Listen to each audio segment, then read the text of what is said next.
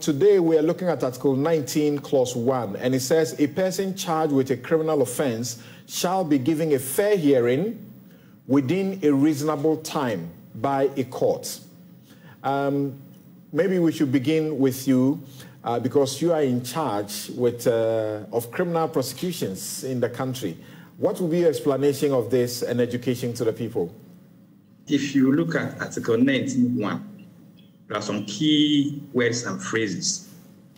You look at fair hearing. You also look at reasonable time.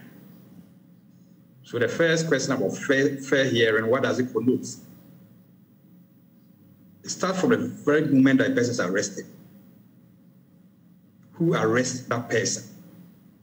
Was he arrested by the police?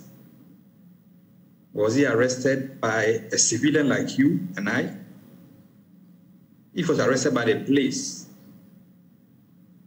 was he notified about the reason for his arrest? If he was placed in custody, before they took his caution statement, did they advise him of his right to a lot of his choice? If he volunteered a statement, did he do so out of his own volition?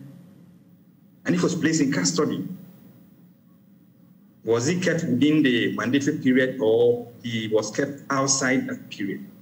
Then you move into the courtroom.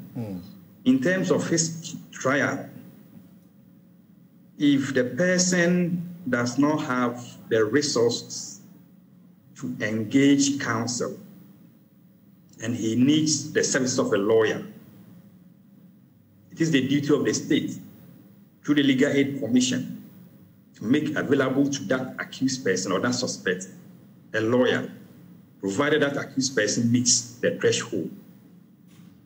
And if the person is taken to court, can his case be heard on the same day, convicted and sentenced? That's another question. It's possible, depending on the plea that the person gives. The person says he's guilty, that ends the matter.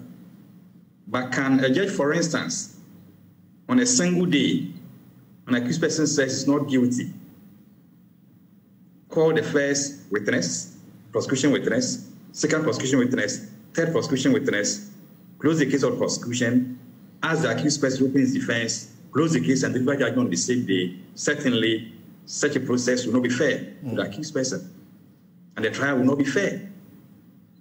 With respect to reasonable time, it depends on the offense that the accused person is facing.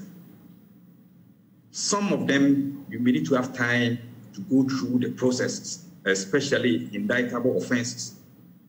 The other offense where the accused person will also have the right to file appeals against interlocutory rulings. So it may even take 3 years for the accused person to go through the legal process before the court comes to a fair conclusion of the matter that amounts to a reasonable time. So these are my initial thoughts on Article 91. All right.